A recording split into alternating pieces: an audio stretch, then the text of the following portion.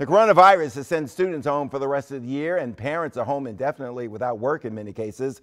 For private school tuition, it's still going on. It's still due. I talked via Skype today with a young couple in Severn, Maryland, Kahysha and Joseph Patterson. They're among the thousands of area families looking for answers now.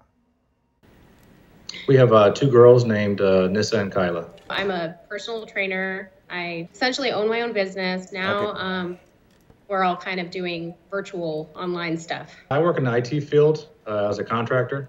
Due to the social distancing, they've cut the workforce a little bit. Right. So I'm on 1 week on, 1 week off. You've got your two daughters in private school, correct? Yes. That's correct.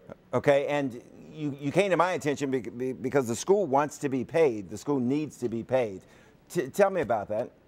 We received an email last night from the school. Essentially, I've got the email in front of me. So they were talking about how we understand and acknowledge and agree that the enrollment in their school is a privilege, not a right.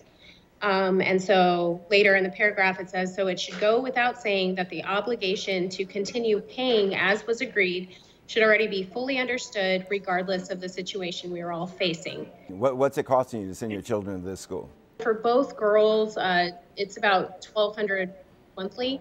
Joseph, what do you make of that? The school saying that they need the money. They want the money. They expect you to come up with it despite your circumstances.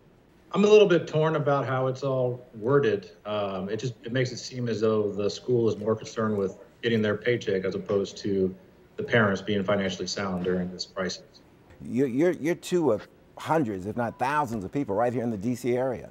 I've heard of the government pausing the student loan payments. I would just assume that it would go across the industry, credit cards, mortgages, any sort of private institutions that you're paying for. Since it is a schooling, I would assume that would also apply.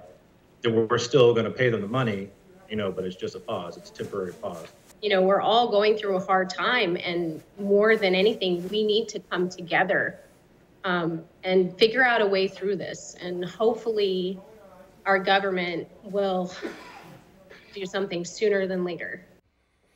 Multiply that family by several thousand. You've heard President Trump say he wants to open the country up for business by Easter. And the market today, you saw it, it was up by more than 2,000 points in anticipation of a stimulus package from Capitol Hill. But scientists tonight are saying, hold on, coronavirus restrictions to stay in place for several more weeks. I'm asking you, what's a family like the Pattersons of Severn, Maryland supposed to do?